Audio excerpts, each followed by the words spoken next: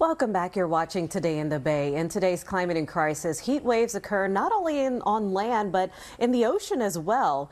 And warmer ocean temperatures have destroyed sea life as the water becomes more acidic. And scientists estimate that we've lost 90% of the kelp forests off the coast of California.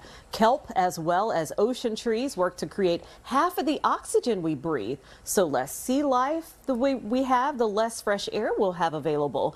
But there are organizations making sure that climate change doesn't choke us out. I talked to Michael Stewart of Sustainable Surf to find out what they're doing to save the kelp.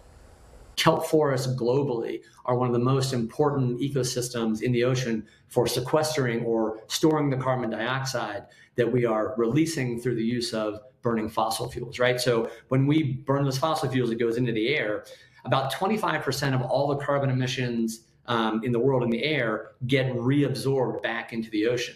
So it's literally changing the ocean chemistry or the pH, making the oceans more acidic. So kelp forests and mangrove forests, watersheds, seagrass, those types of ecosystems rebalance the system for us. We've lost a lot of those in the last 50 years, and that's part of our global work to help put those back in partnership with local organizations that are on the ground. You can help restore the kelp by donating to seatrees.org. We will have a link on our website on our Climate in Crisis page on NBCBayArea.com.